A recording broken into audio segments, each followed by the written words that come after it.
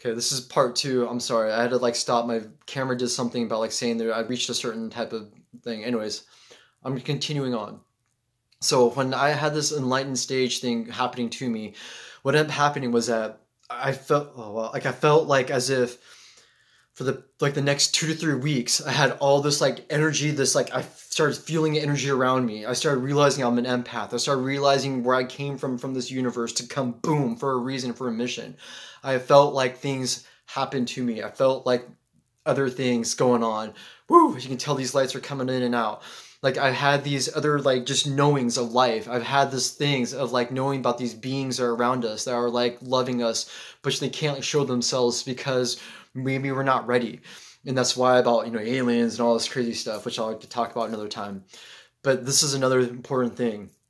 Part of this happening that like I started appreciating things like when it comes to flowers. Like example, you see a flower, right? You love a flower, so you think it's beautiful, so you pick it up. But then technically you don't really realize that the flower is now going to die because you picked it up. So if you truly love something, you truly love it, just appreciate it as it is, in the earth, in the ground, because as soon as you pick it up, it's going to cease to exist of whatever you meant it truly was to begin with, which is something beautiful.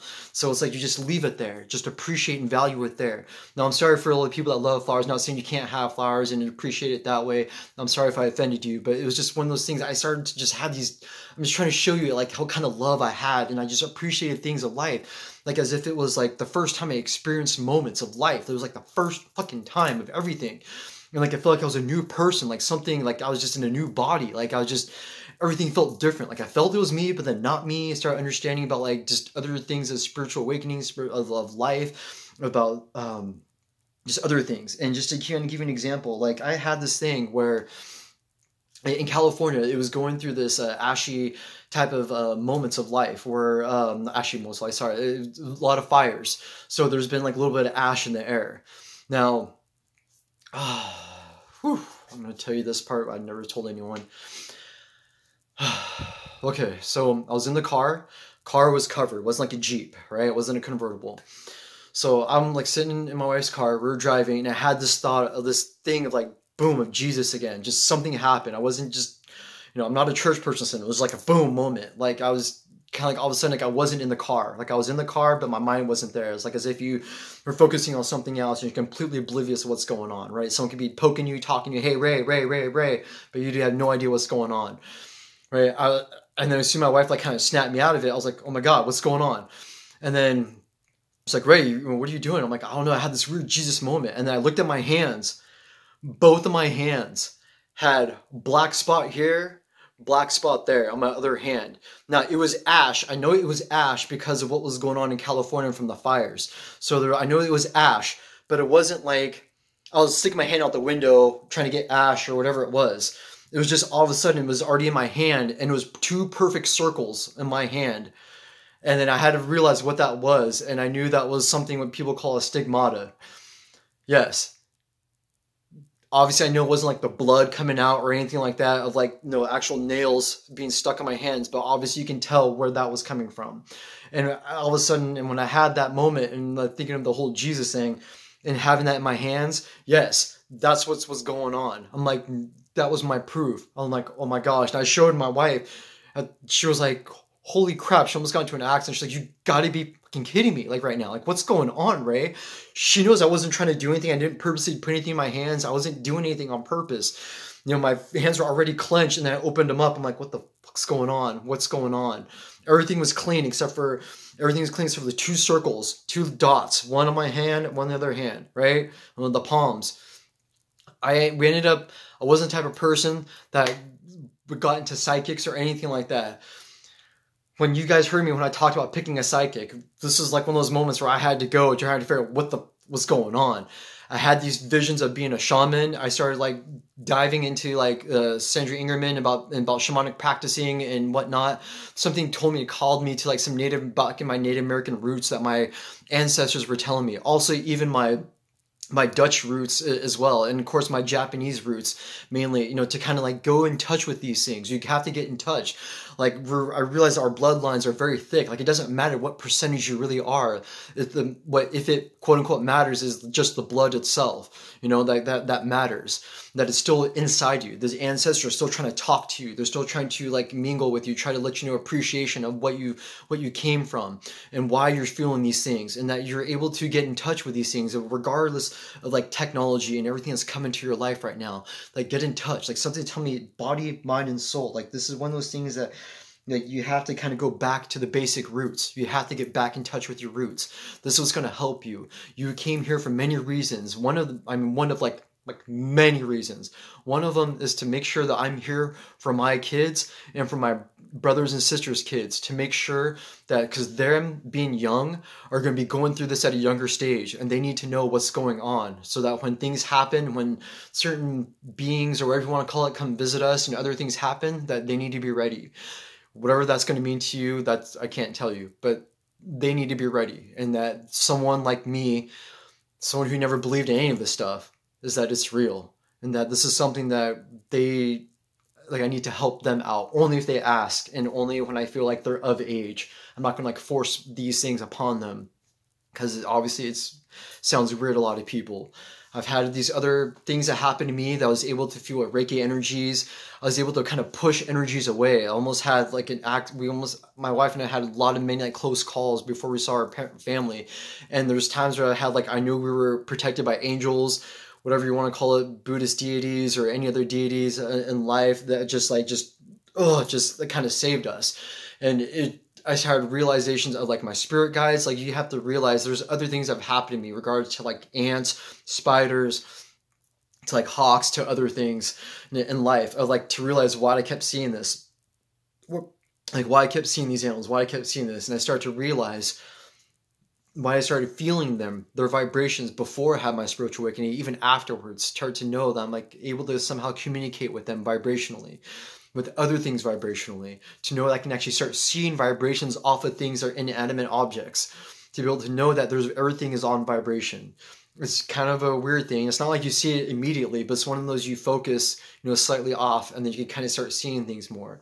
It's the same thing how you see these vibrational outline people, the same difference. I started to believe in other things, started going to shamanic journeying, started having other things happen to me. All the stuff you guys already know. And I will definitely go now in detail like later on as I start doing my videos of certain things that happen.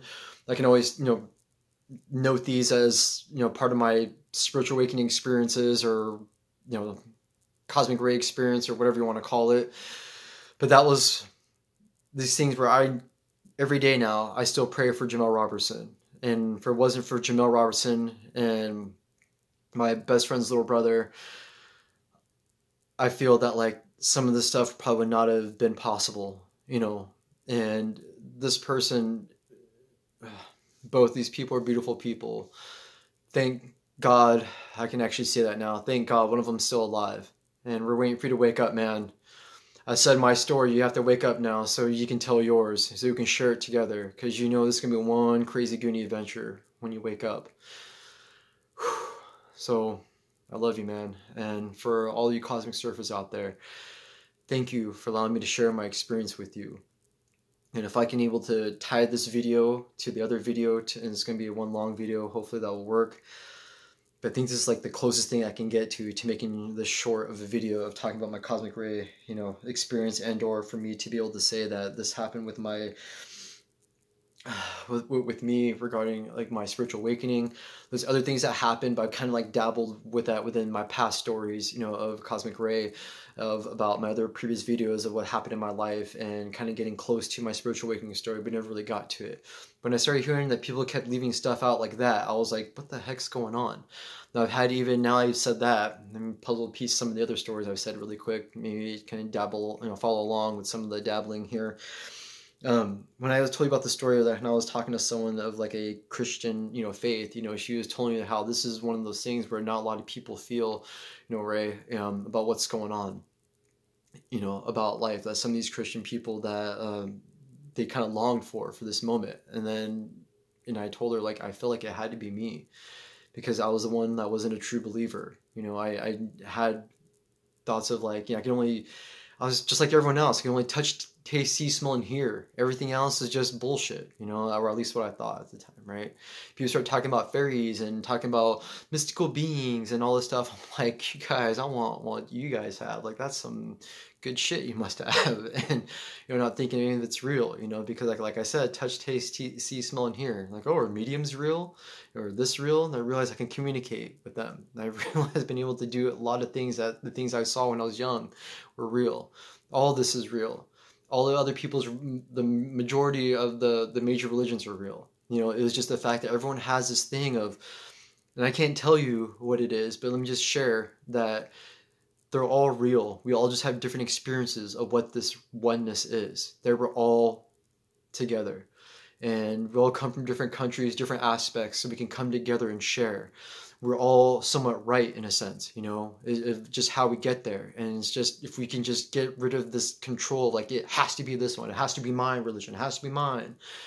If we just get rid of that, we can all maybe find this oneness we've been longing for all of our lives. And to be able to realize maybe that's why other beings haven't, quote unquote, presented themselves. Maybe we got into a world that they had to leave. They had to say goodbye because they've realized it wasn't their time anymore. Now we have to will them in. We have to, WILL. We have to will them in here. We have to be able to let them know. And it's like, not just when people say seeing is believing, it's believing is seeing. You have to have this belief and then you can see. It's not like you can see first. It's like, oh, you have to prove to me first. No. Why don't you put that faith out there? Why don't you put that heart and soul out there? You know, I have my faith in you that you can't see, but I have it there. I don't know who you are that's watching, but I have faith in you. You may not have faith in fate, but my boy Fate has faith in you, which I have faith in you. I know as Cosmic Surfers, and if you're watching this, something has happened in your life. Whether you can or cannot explain it, whether it is spiritual awakening or it's not, or something else, being your third eye opening, Kundalini awakening, realization of enlightenment, or re-realization of enlightenment, you know, or whatever this is. I know that I had come back, or I came down here for a reason. Something woke into me, and like I realized, wait a minute, I've been now activated. I realized there was a purpose why I came here. I know the first time was to have fun, but the other time was for a reason. Okay, and there's gonna be people that are telling you, no, you came to this earth to have fun. That's okay too. I said that too, because not everyone has the same journey, and I realize that too. Not everyone has the same journey. It took me a while. I was like, well, no, everyone wants this. Everyone wants this lifestyle of, you know, being rich and famous and blah, blah, blah, blah, blah, and do this and have all this wealth. And everyone wants that. And everyone has this thing. Because that's what society kind of tells you, to make you believe in this bullshit. And it's not that. After my awakening, I realized so many things about my life. And I'm like, crap, you know, I guess maybe I appreciated things, but maybe it was to a different level or a different degree. And I started having these different experiences in my life. And woo! I just know I'm the better for it, you know? And doesn't mean, and I stopped, the reason I talked about the whole weed thing earlier, I stopped smoking. I've stopped smoking. And even if it was recreation, just for fun, or just because I needed to lose some edge, and this has no dig on you. Trust me, it all has a purpose, it all has a place, and everyone has their own journey of life. And if it helps you medically, please, please use it when you need it. It was just for me, I could say that there's a point that when I did need it, and then when I didn't need it, and I still used it. And it was one of those, yeah, sure, it doesn't harm anyone, but then when you start doing it so much that you just did it because it was just a day that you woke up, you know, that you needed, you know, and it felt like that I could be doing other things, you know, and just use it when I did need it, you know, or if I needed to go deep in my shamanic journey or something, but I don't even do that anymore. I don't drink anymore, and trust me, I did enough partying for many generations and many lifetimes. And, you know, I am 37 years old, or yeah, I'm going to be 38. So, and, you know, I look the way I do as an indigo child, as an indigo starseed, as a Hyokin empath, we kind of look young. And I realized that too, that there was a reason why I look the way I do. And I thought it was just led up to good genes, and people could say that, but just trust me on this one. As someone that works in retail that sees people's ID all the time, I see people that look like way, way, way older than me. Like they're like, you know, they've had like in their like 50s or something, and they're like younger than I am. I'm like, there's no way. Like, what the hell happened? And, you know, I love them, and that's okay. Everyone has their own experiences. Everyone has their own journeys. But I realize there's certain things that why I had to be young, so I can help the youth in my time, that I can help them as well. And Now, I understand what about a Hyoka empath. I understand all these other things about the hero's journey, about the wizard journey, about being a magician, being an alchemist, about being in all these other things, a multidimensional being, about parallel lives, parallel realities, knowing how to quantum jump, knowing that I have jumped, knowing I am a time traveler in a sense. And I've realized I've been different. My future is my past is my future kind of thing, depending on how you look at what a light year is, and that you traveled so far away to even try to find your loved one of a lost, people call twin flame, and to realize that it's not cracked up as to be, even though you met them on one lifetime and you thought it would be the same in this lifetime, and it doesn't always work out, guys. It does not always work out. So just know that everyone, even that twin flame, has their journey to go through. Everyone's got their own journey of life, how this works out. No one's is better and no one's whatever to anyone's, okay? We all just going through it. I wanted to share these videos with everyone, with the collective, just to let you guys know this ish is real. This is stuff that's happening. I always thought this was BS. I totally thought this was all BS for other people. I'm like, you got to be kidding me. Like, there's no way like this stuff is real. And of course, it had to happen to me. I didn't take hallucinogenic drugs when that happened. I was completely sober when I was going to smoke. And then when I read that story, I started crying emotionally. I went to the bathroom and all that stuff happened. And afterwards it was like, and there were certain things I sacrificed, not like, Jesus, but I gave up a lot of things. I started changing my diet. Like I said, I don't smoke. I don't drink anymore. Even Japanese, I don't drink sake. In New Year's, I didn't even drink champagne. I don't drink wine anymore. I used to be a huge wine connoisseur, an avid beer drinker, loving different kinds of beers and appreciating beer, not just drinking it to get drunk, but appreciating it, pairing it with foods, even sake. All my family and friends know that. They always give me wine, and things have to do with wine and beer, and not as in like an alcoholic person, but, I eat very good. And you have to keep in mind, as an Asian person also, I get red when I drink, so it's as if you're hanging upside down and being drunk for a while. All that blood rushes to your head, but you're standing straight up.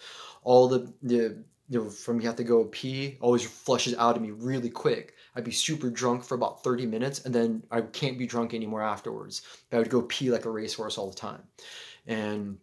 And there was times that I've had that. I had like other experiences of life I can share this with you. Now I've realized everything that's been going on with me, in my life. I can give you past experience when I hang out with my friends, going to clubs and all these things. I started realizing what's going on. Why is this way? Why is this happening to me? Why is this happening to me? Like I said, I don't drink, don't smoke, and that's okay if you do. This isn't, like I said, isn't a dig. You don't have to have this. I'm just telling you what has happened to me. I love grapes. None of my family members realize this, or they don't understand this actually. I had these visions of Samson and about just even Zoroastrianism, and even with about the Jesus Christ, about the Lazarus. Lazarenes and whatnot. Sorry, I know I'm not saying that correctly. My mind's racing right now. About like there's 3 things about not cutting their hair, giving up alcohol, and oh gosh, right now, sorry. I know there's like 3 things I believe that they have to kind of follow, for specific like rules and guidance. But it was, and not drinking from the vine was one of them. And I stopped eating grapes. I was a total potato and chicken potatoes person, all the time, every day, all day, every day. And I changed my diet, so I'm a vegetarian. I'm pretty much a borderline vegan. I don't like these labels, so I always say I'm like the horrible vegan, because when I see cake or something that someone made, I try to be nice and eat it, and I forget, oh wait a minute, egg, milk, oh crap, I didn't think about it. And as all I drink is almond milk, I eat vegetables nonstop. Everyone's like, oh my god, something must happen to you because that's all you eat now. That's no way, and I don't eat meat, maybe like Boca burgers or something, other, type of proteins and whatnots I eat in my life. And, I started to have I'd taken like Shilajit, this like stuff that's from the earth, and it's like this black liquid stuff I'll take sometimes. Even take like 100% raw cacao powder, like organic raw cacao powder, take some of that to help stimulate my third eye. Start having instead of peanut butter, I'll start having like almond butter, and start having like organic, almond butter. And I started changing like my diet. I started changing all this stuff. I don't have any stomach problems anymore. Like I cured myself of like most things, or at least for the most part. Like I didn't have, my depression pretty much stopped. and my anxiety stopped. I had health problems no more. I found like a new high of life. It just breathing, not like constant breathing trying to get high, but just like, just I found appreciation of earth, of like just being around my kids, of appreciating the moment, being high as in like just having fun, just enjoying life, finding a new sense of purpose. I've had moments in my life where I wanted to end my life, before other people even being right in front of me, telling me to end my life, right? Who fucking does that? Anyways, I'm not with them or going to be with them anymore. As you know, I'm sure I can already understand what that might be. But anyways, I know of other things, and it's like, why would you want to do that, right? And I started to realize, okay, I get it now. I get it. And then I had other thoughts of life and contradictions of like Bible things, and I had that realization when I talked to the Source, like straight up at that time when I was literally, I felt like I was in the same room with Source and angels and whatnot, and saying who I was and who I truly was and why I came here. And I realized who I am. I realized who I am. And like I always said, you guys don't have to believe me. You don't have to. You can just chalk this up to some guy that's just telling you a story. But I tell you my truths. I tell you because you guys are cosmic surfers. You guys are going through this, and who knows, you guys may have had the same exact experience. And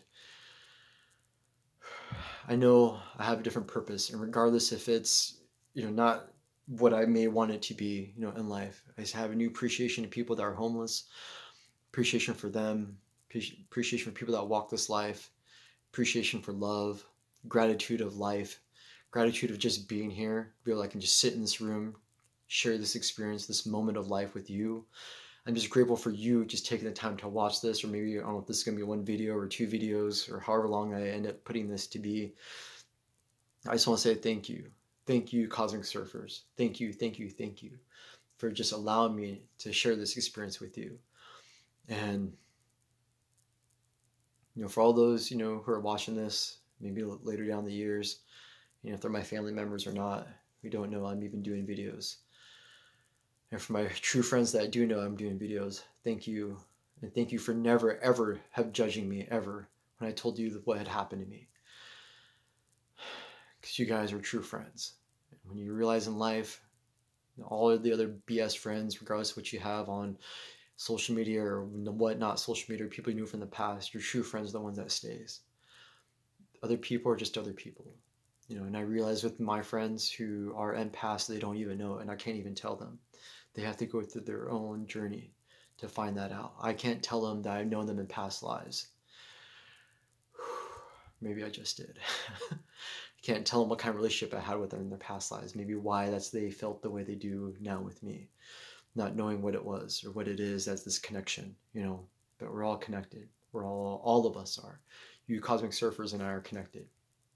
Whether or not it's a different lifetime or what, past lives, parallel realities, whatever it is, we're probably connected. And more than likely, I'm already feeling you. So just, I don't want to create, things for people to go quote unquote crazy, and whatnot, and to make them feel like, oh, well, I know this person, but just know we're all special. Okay, that's my message as well, is that we're all special. I know it's one of those things where, well, if we're all special, no one's special. No. We are all special. We are all connected, some ways, some form, to source energy, to our higher selves, whatever you want to call it, to even the parallel lives, the multidimensional lives. All this is connected. We may be connected from the future, from our past, from different moments of life. We all maybe even been related somehow. But we're all one with our source. And as I am with you, namaste. All you Cosmic Surfers, if I share more than what happened, I will. I just know this is real, and I just want to say thank you, thank you, thank you. Woo! Universe, I think I'm ready. And thank you for giving me the strength. And please wake up, my friend. Please wake up my other brother. For my past life, for my brother, please wake him up. He needs to wake up. Please wake him up. All right, Cosmic Surfers, good night, and thank you.